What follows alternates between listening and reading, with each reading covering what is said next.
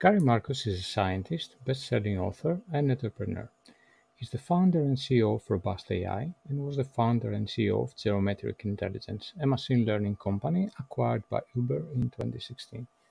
He's the author of 5 books, including The Algebraic Mind, Clues, The Birth of the Mind, and the New York Times bestseller Guitar Zero, as well as the editor of The Future of the Brain and the Norton Psychology Reader. Gary has published extensively in fields ranging from human and animal behavior to neuroscience, genetics, linguistics, evolutionary psychology, and artificial intelligence, often in leading journals such as Science and Nature, and is perhaps the youngest professor emeritus at NYU. His newest book, co-authored with Ernest Davis, Rebooting AI, Building Machines We Can Trust, aims to shake up the field of artificial intelligence. Today, Gary is going to talk about rebooting AI by adding knowledge to deep learning. So I'm going to talk today about the kind of artificial general intelligence that I wish we had and contrast it with the artificial intelligence that we have right now. So people sometimes use the phrase AGI to mean general intelligence that could solve any problem, sort of like the Star Trek computer. And you could imagine an AI that would be pretty much smarter than human beings, would be able to read and synthesize the fast-growing medical literature, be able to reason causally, help us make difficult decisions in the real world, in novel environments where we haven't been before, in situations where we had partial and incomplete information. We could also imagine an intelligence that was bright enough to allow us to guide robots to keep humans out of dangerous situations, to care for the elderly, and work in hospitals, deliver packages to your door, and so forth. We could imagine all that. I'm going to argue we're not really there yet, and talk a little bit about how we might get there. So the AI that we actually have mostly plays games, although I'll talk about AlphaFold a little bit later, transcribes syllables and vacuums floors. And most of it doesn't do a whole lot more than that. Current AI is filled with promise. So people often say, hey, we're just about to completely replace this profession. So Jeff Hinton, who is one of the founders of deep learning, said in 2016, it's just completely obvious that within 5 years, deep learning is going to be better than radiologists. And then Elon Musk has been telling us for years that he's going to have self-driving cars. And you know, there are certainly demos of that available, but not things that you could actually trust yet. Delivery often falls short. We're losing the slides here. Okay, good. So the reality is there are hundreds of deep learning startups trying to work on radiology, but no actual radiologists have been replaced. And in fact, we don't have enough radiologists. And I have a headline here from April 2019. It's been even worse during the COVID era. And Tesla has its smart summon feature that it introduced a year ago, but sometimes it can barely make it across the street.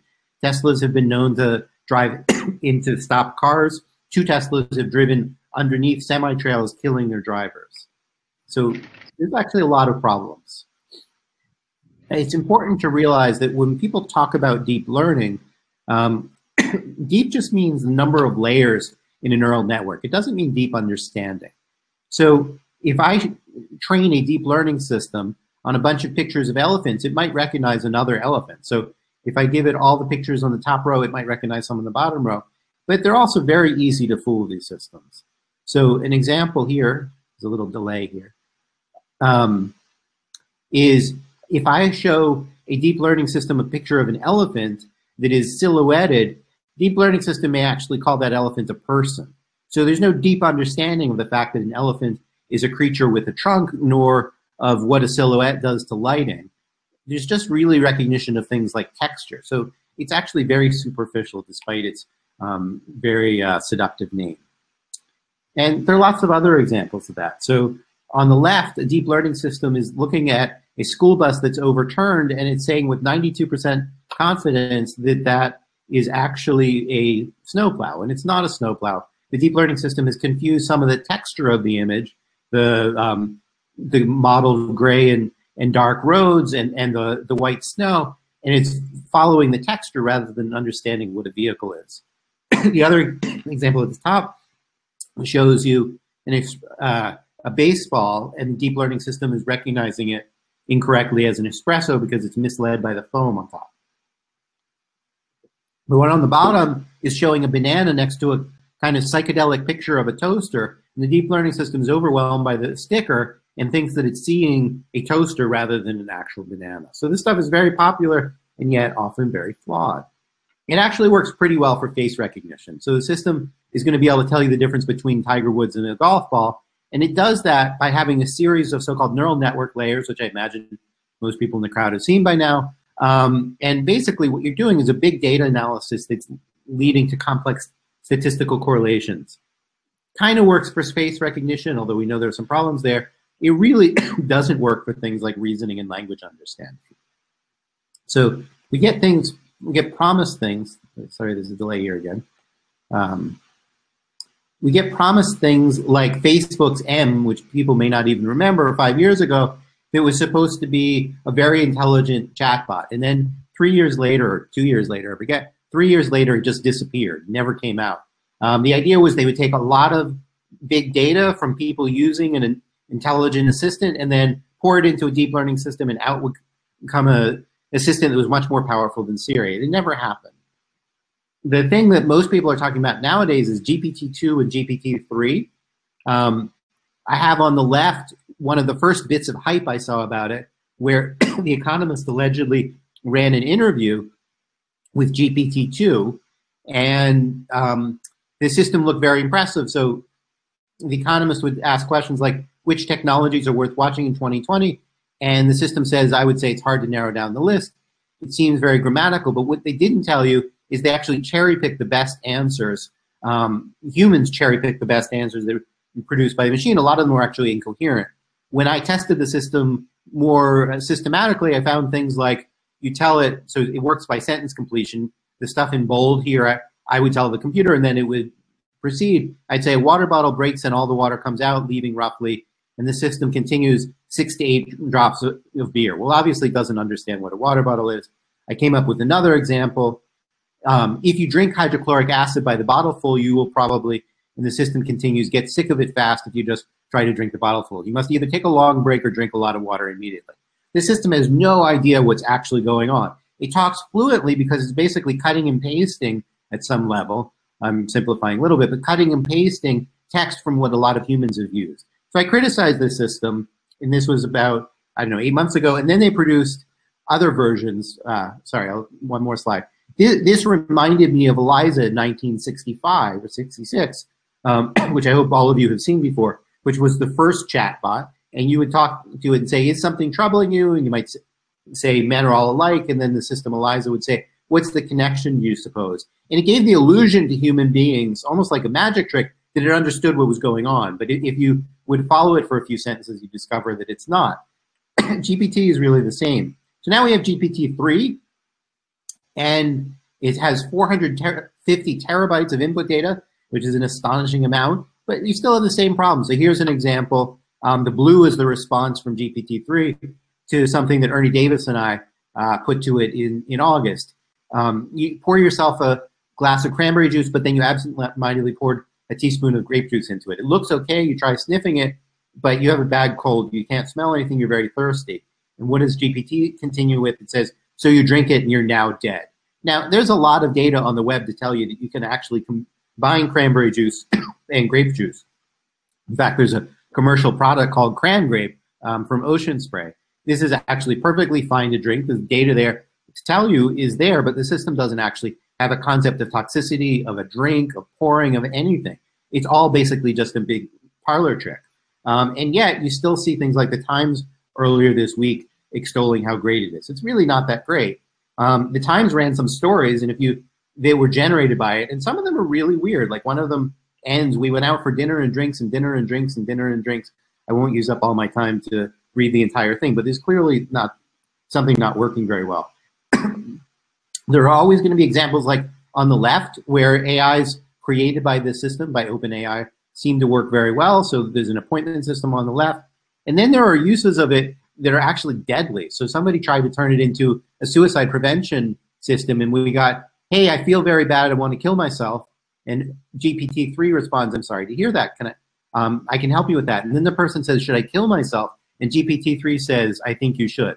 Well, obviously, we don't want to trust a system like this in a real world kind of situation. So I'm reminded of a cover of a cartoonist that I used to really enjoy.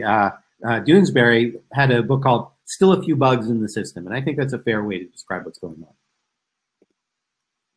Oops, okay, we have a slight problem. Waiting for the, okay. The reality is that deep learning works best in a regime of big data and worse with unusual cases. So if you have a lot of pictures of children playing Frisbee and then you have the system label it, it might tell you that there are children playing Frisbee. But if you do something unusual that's still important, you don't have a lot of data, then deep learning really just doesn't work very well with that kind of system. Here's an example kind of picks up from that. Venture capitalist Benedict Evan posted the tweet on the left. He said, this is why we train autonomous cars in San Francisco, because it lets you look at the long tail. So there aren't a lot of cars with stickers on it. But then my friend David Hoff fed this into an ImageNet classifier, one of these deep learning systems, and out came flamingo, griffin, photocopier, shopping cart, and coral fungus. So these systems really just cannot be counted on. And the particular problem is really when you have small amounts of data. So the way I would put it is that deep learning is a better ladder, but a better ladder doesn't necessarily get you to the moon. This is what I've been arguing since 2012, and I stand by. So what are we going to do about that? I've recently written a book called Rebooting AI with Ernie Davis, and an article that you can look at for free called The Next Decade in AI, 4 Steps Towards Robust Artificial Intelligence. The article is a little bit more technical than the book. The argument is that to get to the next level, we're going to have to move past tabula rasa, which is to say blank slate deep learning, which is the thing that is popular, but it's not really getting the job done. So this doesn't mean that we have to completely toss deep learning and just not use it at all. I'm not arguing that it's not useful, but I think it means that we need to find ways to supplement it. So I've tried to be clear about this over and over again. I'm usually straw man by those who I criticize. They say, well, Marcus is saying we should get rid of deep learning. That's not what I'm saying. In fact, the paper where I first really laid out my critique of deep learning in depth, I said, despite all of the problems I've sketched, I don't think we need to abandon deep learning. Rather, we need to reconceptualize it, not as a universal solvent, but as simply one tool among many. It works very well for perception. We have to be realistic that it doesn't work as well for common sense, for planning, analogy, language, reasoning, and things like that. In fact, a good thing to realize and to remind ourselves of is artificial intelligence is actually not one technique, but many. Deep learning is an example of something called machine learning, where we get machines to try to learn things, and there are other approaches to it, like probabilistic learning and genetic algorithms.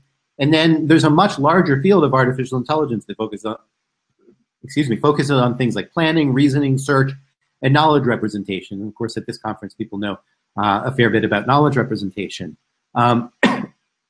We have to take deep learning in context.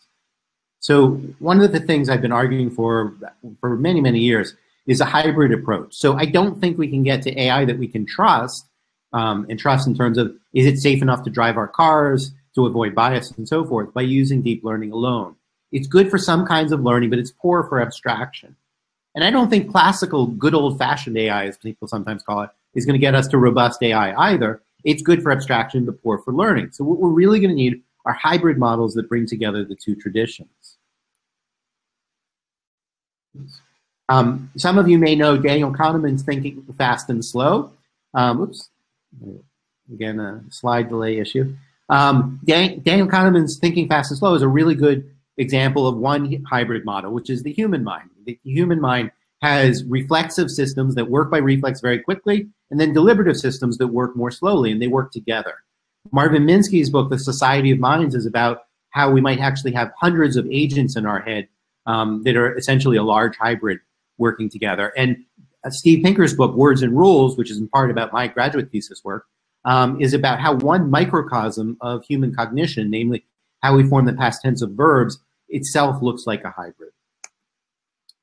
The Achilles heel of traditional neural networks, and some people will follow this and some won't, it's okay, is that they can generalize to examples that are similar to ones they've seen before, but they're very poor at extrapolating beyond those examples. I laid this argument out in the book The Algebraic Mind in 2001. And recently, Yoshua Bengio, one of the leaders of deep learning, has been making a similar argument. So in the illustration here, I'm showing how you could learn a simple function like make the input the same as the output. And a deep learning system will do well on cases that are near the green cases. But if you go to other cases that are different, it will fall apart. So a bit of classical AI can actually be very helpful here, which is the machinery of symbol manipulation, where you have things like variables, instances, and bindings, and operations over those variables that you'd recognize from grade school algebra. So x is a variable, 3 might be the instance that it has right now, and you're saying x equals 3, and then you can do something like addition over that. You see these in computer languages going back to, for example, Lisp, and in fact, all computer programming languages. And the virtue of variables is you get open-ended generalization. So if I say y equals x plus 3, you can try filling in x as 2 or 3, but you can also put in x as 1,000,000 or 1,000,000,000 or whatever. It doesn't matter if it's something that you've seen before, you're free to generalize it. And this in turn makes possible complex structures such as trees and graphs that I know are important at this conference and need to be more important in contemporary artificial intelligence. And part of that is because a lot of what we know about the world is very general. So you know that if you break a bottle that contains a liquid, some of that liquid will, other things being equal, probably escape the bottle. And you can tell that even if you see some new bottle that's shaped like a teddy bear or whether it's holding a liquid you haven't seen before. And pure deep learning systems like GPT are pretty unreliable with knowledge like this. So I typed into GPT-2, if you break a glass bottle of water, what does it say? The water will probably roll. That's not quite really right. If you break a glass bottle that holds toy soldiers, well, you know that the toy soldiers are going to fall out. But GPT says the toy soldiers will probably follow you in there, which makes no sense at all. There's no actual concept of a bottle or soldier or anything like that. Again, it's just an illusion that a lot of people have been fooled by, but it's not real. Without common sense knowledge, things like robots are a disaster. So you think Roomba, you send it near dog waste that doesn't have any knowledge about what that is, and it ends up spreading it all around like the Jackson Pollock painting. In fact, there's now a word in the English language called a poopocalypse, which is from Roombas without the common sense to understand what's going on there. So the argument I would make is that some small but critical part of the knowledge that is some small but critical part of our knowledge, of our common sense knowledge, is likely to be innate. And it's not just innate in humans, but probably in AI as well. So this is a quote from Elizabeth Spelke, the cognitive development researcher at Harvard, who has said, if children are innately endowed with the abilities to perceive objects, persons, sets, and places, then they can use that experience to learn about the properties and behaviors of such entities. And she points out that if you don't start with at least that, you're in real trouble. It's not clear how to even get the process of learning started. And I concur with her. We need to have in our systems ways to represent knowledge about space, and time, and causality. So the picture I have in the middle is a cheese grater. We need to have a way of teaching robots what a cheese grater is, in which way you would move the cheese with reference to the grater, and why that would give you cheese gratings as opposed to if you move the cheese in the opposite direction. We really don't have a way to do that. My colleague Ernie Davis and I have been working on it a little. This is a picture from an article that we have about understanding containers and the innate knowledge that you might need in order to represent containers in an AI system.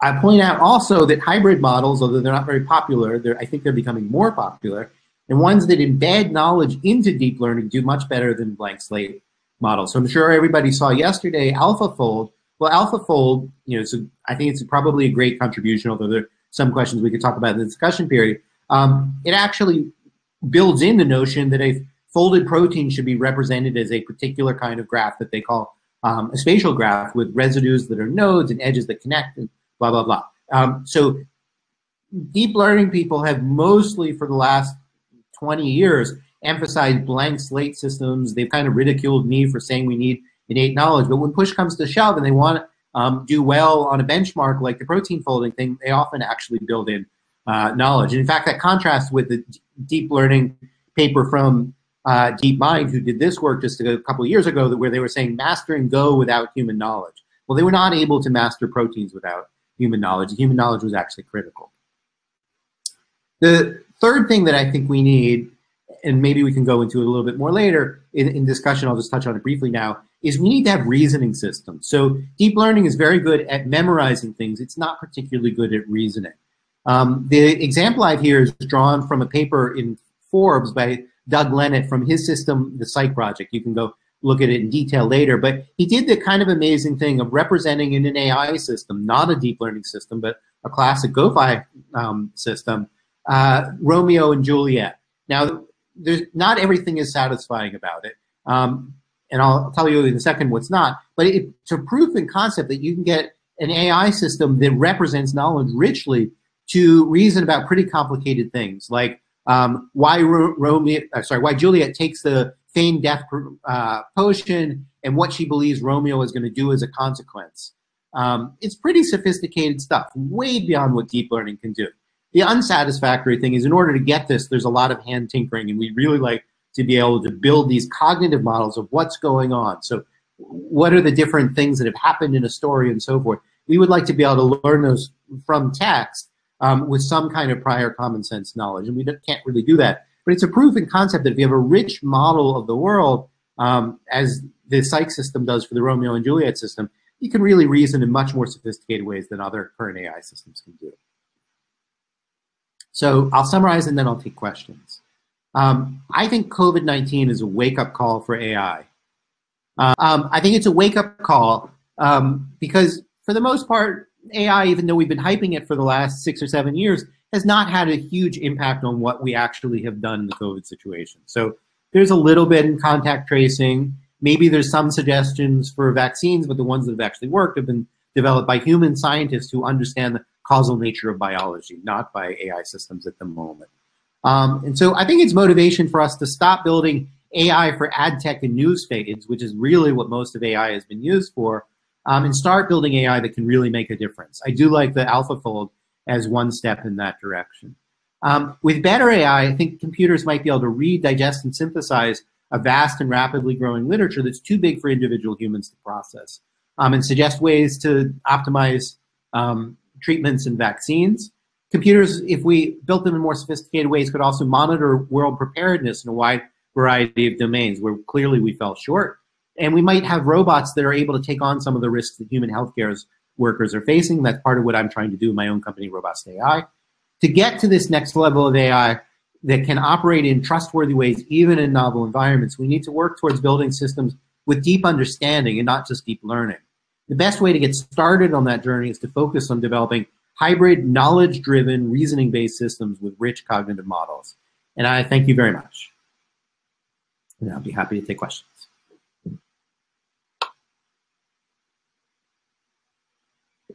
Question from Zinnia, who asked if you're familiar with Adele Goldberg's work in linguistics, and if there's a place for that in natural language processing.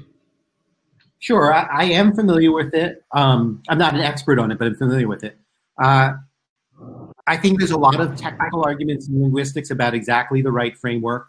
And I'm not 100% sold on her framework, but I think the spirit of it is good. What one really wants to do in linguistics is to map between meaning and form. One wants to take, for example, if one's trying to produce a language generation system, an idea that you want to express and force into a linear stream of words. That's what it is to write something or to say something. Or conversely, you want to go the other way around. You want to go from a sentence that you hear to the meaning, and that's going to include both a literal meaning and probably some context around it, including your background knowledge and how you interpret it. And what Adele is trying to do, she's a professor at Princeton, is to have some kind of mapping between the meanings of particular constructions in language. So that might be a phrase like, I want to talk about X, and the meaning of what that phrase is. And there are arguments within linguistics about how general you want your knowledge of these kind of linguistic mappings to be. And I might take a slightly different view from her, but I think that generally trying to understand language in terms of these mappings between meaning and form is really critical. And you might wonder why I'm even saying that. But the reality is it's very different from how most people are approaching language processing right now. So GPT-3 does not have any representation of meaning. It just has a representation of form. And the way that it works is from form to form. So and by form, I mean like a string of words in a sentence. So what it does is basically autocomplete. GPT-3 is the best version of autocomplete ever made. So you start a sentence like, I want to talk today about, and then it finds some things in a database, essentially. That's not how it works technically. But it finds things that are close, and it produces things that are close to what you've seen before. In something like the way that autocomplete works, but it's sort of autocomplete on steroids, let's say. We can go into details that are here. It's not mapping a meaning about a person wanting to say something, what is the content of them wanting to say. So it's very weird from a language production perspective. You know, classic language production in computation is, I have this system that wants to tell you something. But GPT-3 doesn't take an input about what you want to express. It just takes part of a sentence and fills it in. So Adele is, I think, much closer to what I think you need to do, which is to understand the relation between ideas that people have and how they want to say them. There are technical, quibbles I have with a little bit of what she does, but I think the spirit is the right spirit there. And she's also often worked with Ray Jackendorf, who I'm a big fan of, a linguist from Brandeis, who I guess is retired now. Great. So thank you, Gary. I'm skimming through the questions and trying to make some kind of common question through this. I think one of the topics we're interested in is more into the technical aspects. Maybe how is that integration between deep learning and knowledge graphs happening? Maybe how far are we? And technically, how does it look like? Is it that we can use a knowledge graph and then plug that to a neural network in order to help that neural network to process? Because if we take the AlphaFold example, right, there is some human domain knowledge that is put there, but it doesn't look like a knowledge graph in the way we talk about it here today, right? We're still far from that. There is a graph there. All I can work with so far is the blog, right? There is not a written publication about the paper yet, so it's a little hard to know. AlphaGo is also working through a graph, right? So that whole suite of alpha systems from DeepMind has some representation of a graph that they are traversing in some way. I don't think there's a general solution yet. So AlphaFold is representing a very specific kind of graph that has been tuned. There's some secondhand accounts of this, including one by Jeremy Kahn in Fortune, and a little bit of hint from the blog that DeepMind posted. It's a very specific kind of graph that's representing particular structure about the protein, and they're using the deep reinforcement learning system to traverse that graph in a very particular kind of way. So it's a domain-specific answer to the question that you're just asking. We don't yet have a really good domain general way to do it. So people are talking a lot about graph neural networks and so forth. And they can do some things. They're not very good at abstract knowledge. So they're pretty good at integrating kind of things that are immediately adjacent in the graph. They're not necessarily good at doing the reasoning at the level that psych system is doing, where you can have abstract quantified statements, to use the terms from linguistics or philosophy. For all x such that x has this property, the following thing follows. They're not able to do that very well, whereas that's really inherent in how psych is working. So psych can reason over things like people are alive between the year that they were born and the year that they died, but not before and after, and then reason about that with respect to inferring a sequence of events. And so if you want to know what Romeo is going to make of the idea that Juliet is dead when she isn't really dead, and how Juliet's going to feel if Romeo misses the memo, you need to be able to reason in a fairly abstract way over the information that's in the graph. If all you need to do is decide, is Paris more likely to be a celebrity or a location, you might be able to do that with a less sophisticated level of knowledge, especially if the level of reliability that you require is not that high. So if you're doing it for keyword search and you get 85% of the time which version of Paris people mean, that might be okay. If you're trying to understand the plot of a movie, you really need to understand what's going on. If you're building a robot, you really need to understand the world. It's not good enough to be 70% correct. Same with a driverless car. So, you can statistically approximate a lot of things, but you could imagine that the right solution to driverless cars might actually have some knowledge on a graph that you need to traverse in order to understand, like, okay, what does it mean when somebody has orange cones in front of a hole, right? You might not have that in your database explicitly with respect to driving, but you want to infer by a general notion of people use orange cones to indicate things, to indicate safety, you might want to make inferences about that scenario. And nobody has a general way of doing that in the context of deep learning right now. So we may need a new invention that simply has not been made yet. We have these specific things like AlphaFold that are like, I have this kind of graph that is this kind of knowledge, and I want to do some relaxation of constraints with respect to that. We don't really have a general form. And part of what I've been arguing for is that that's actually the most important problem right now, is to think about how to put together things like graphs and, what are the right knowledge representations. We don't really know. Graphs are a good candidate, but we don't know that for sure. We need something on that kind of spectrum to integrate with learning. It may be that the learning that deep learning does is itself just too superficial. So there are approaches like inductive logic programming that try to work over more richer abstractions that have variables in them and so forth. And I don't know if that's the right solution either, but it's a different direction. So, in the final analysis, deep learning might not survive. Something that does its work will survive, something that can learn from large quantities of data in efficient and possibly more efficient fashion. Maybe it'll be deep learning, maybe it'll be a sort of more Bayesian thing, if people can find ways of scaling those systems. Something like that will survive that has that spirit. But we needed to learn over more abstract kinds of things. And something like knowledge graphs will survive. We need to be able to represent knowledge like that. But I don't think we have the right synthesis yet.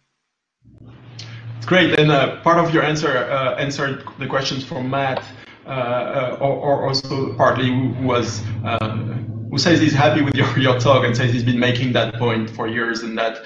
But he's also asking why, when we have Bayesian statistics, they are 100 years old.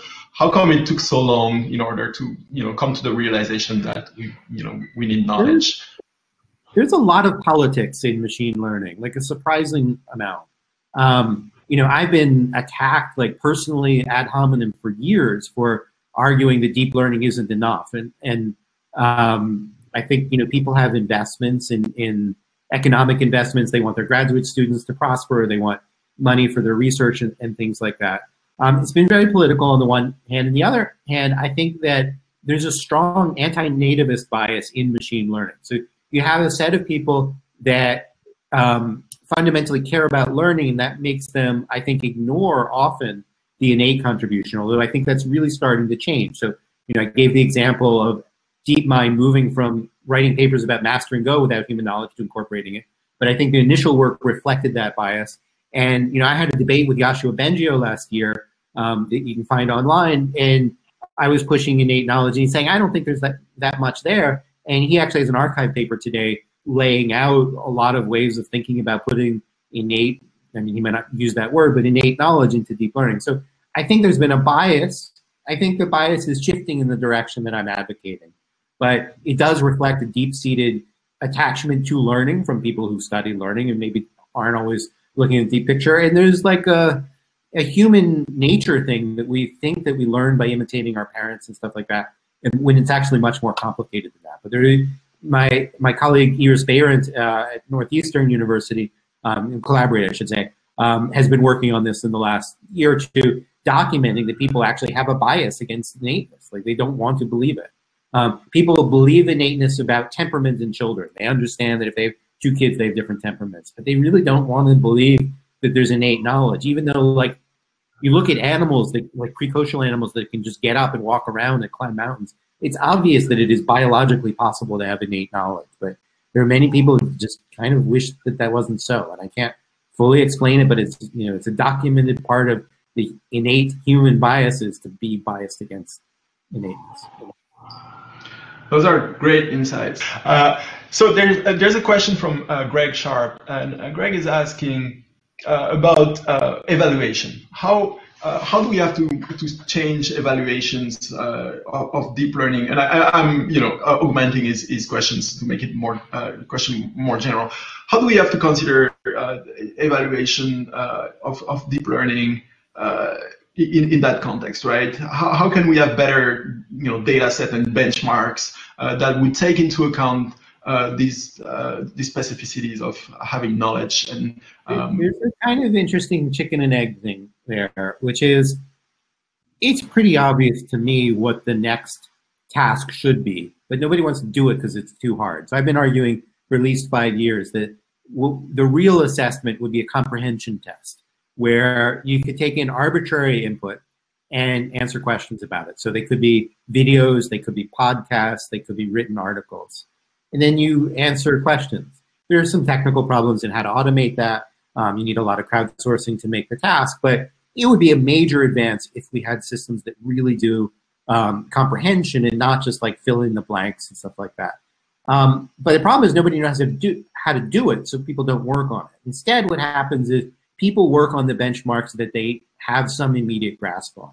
And so I often have this discussion with Yejin Choi, who I think has done some of the best work on benchmarks in the last few years. And she's always trying to find something that's like 2 steps outside of the reach of the field in order to push the field along. But often people wind up chasing benchmarks. You don't really learn that much from this. And it goes all the way back to the Turing test as the first benchmark in the field. And it's actually a lousy test. Why is the Turing test a lousy test, despite its fame? Well, it's a lousy test because you can beat it by cheating. You can beat it by, maybe cheating is a strong word, but by evading things. So the Turing test is like, do I understand a human conversation? But the best competitors on the Turing test pretend to be paranoid, non-native speakers of English, and children. So like Eugene Gustman a few years ago, you quote, won a version of the Turing test by doing all that. Pretended to be a 14-year-old boy from a 13-year-old boy from Odessa. And you'd ask it questions and would avoid the questions. That managed to persuade people that they were talking to a human being, but the system didn't actually know anything about the world. It's actually easy to fool it if you know how. You ask questions like, is a watch bigger than a bread box? And it can't answer any of that kind of stuff. But it would fool judges in a short conversation. Well, we learned nothing by fooling judges in a short conversation. And we're not learning a lot from systems like GPT about how to build actual AI systems. It can beat a bunch of benchmarks, but the benchmark of do you really understand a story is a hard one. It would actually lead us somewhere. But if people can't eke out 0.5% each year and get a journal publication, they don't want to work on it. And so we're kind of stuck there. There's a question from, I don't know how to pronounce this name, maybe, saying, we've heard someone describe deep learning as algorithms that endlessly scale proportionately with the data given them. And Shane Legg of DeepMind seems to agree that AGI is inevitable.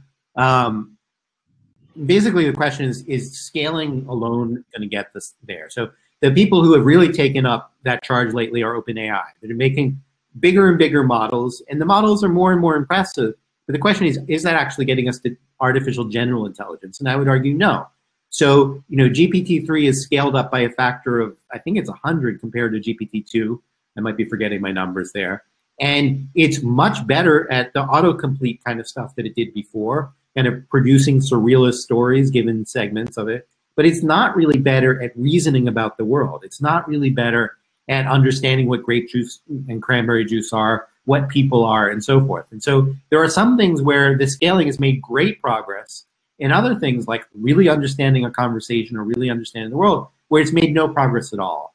And my view is that scaling is going to make autocomplete better and better, but it's not getting at these deep questions of fundamentally, how do you reason about the physical world and the psychological world so that you can do intelligent things and understand conversations with people?